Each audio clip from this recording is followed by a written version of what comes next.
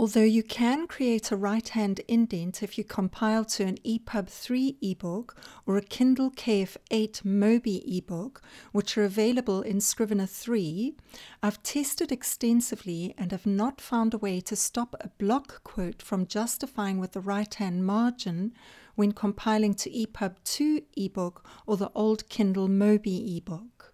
Here I am in a Scrivener 2 project. First, I want to point out that no matter how you have aligned your text in the editing area of your project, it will automatically justify in any ebook. In this first scene, I want to have a block quote. In older versions of Scrivener, to get the block quote to indent, you need to compile this particular scene as is in the compile process. But to make the rest of the text in the scene match with the rest of your manuscript, you need to justify the text in the Format menu. Select all the text in the scene and set it to justify. Now, to format the block quote, select it, open the Styles menu and choose Block from the drop-down menu. As you can see, it appears to have quite a generous right-hand indent. But let's see what happens when you compile it. I'm going to format as an ebook. Then, in the Compile For drop-down menu, note that in Scrivener 2 you do not yet have the choice of an ePub 3 or a KF 8 Mobi ebook, so I'll compile a Kindle Mobi. In the Contents tab, I'm going to set Scene 1 only to compile as is and leave everything else at the defaults, and then hit the Compile button. I'll call it Block Quote and hit Export. Let's minimize the project, and then I want to open the .mobi file in my Kindle app rather than the Kindle Previewer because it shows a little better in a video demonstration. And there we have quite a nice ebook using the default settings. If we had not justified the text of this scene in the editor, it would have been right aligned because we compiled it as is. And we have a pretty decent block quote, but it is automatically aligning with the right-hand margin. The next scene in the manuscript is justified even though we compiled it at the default settings.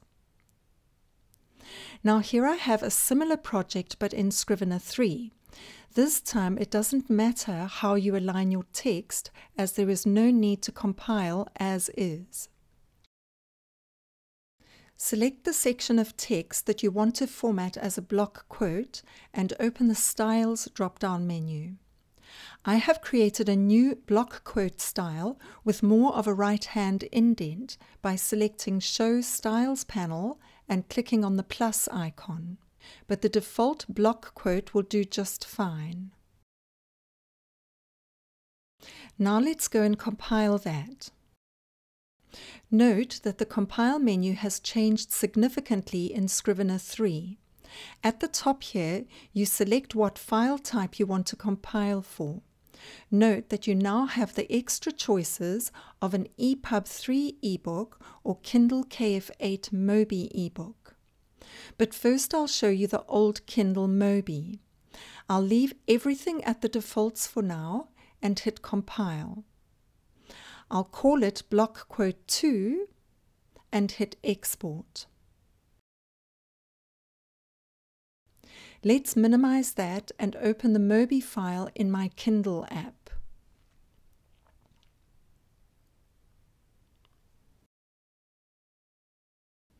The block quote is still right aligned, and this time the rest of the text is automatically justified no matter how you formatted it in the editor.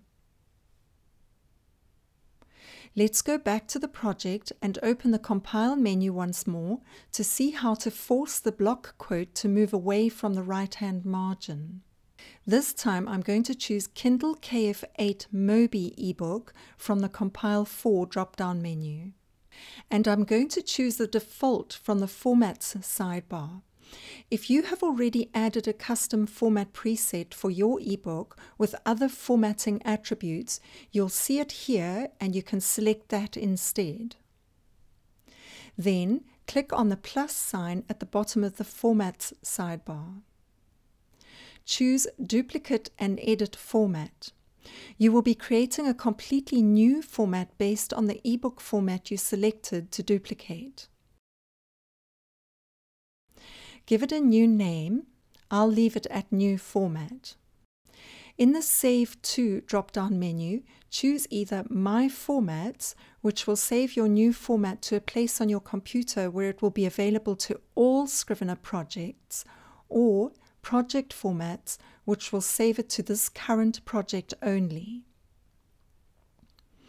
Open this gear icon in the sidebar and place checks inside the file types that you want to be supported by this new format. Block quotes may not work on all of them, but feel free to test these older ebook file types just in case something has been updated. Open the Styles menu and click on the plus sign to add a new style for this particular format from the Styles list. I'll choose the block quote right indent that I added to my styles in the editor, but you can choose block quote. Then you can click inside this preview text and adjust the formatting if you want to change the font or the font size. But the important thing is that you can adjust the right-hand margin by sliding the triangle across. Once you've tested your ebook, this is where you'll come back if it's not exactly the distance you wanted. I'll hit Save, and you'll now see your new format as an option in the Formats sidebar. Hit the Compile button, and this time I'll call it Block Quote 3, and export it. I'll minimize the project and open the Kindle KF 8 Mobi Ebook, which is still called a .mobi file.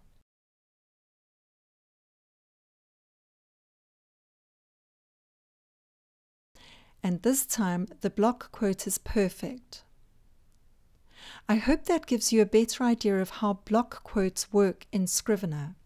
And if you're watching this on YouTube and you need to learn more about Scrivener, I'll leave a link in the description below where you can sign up to one of my courses where I walk you through all the functions step by step.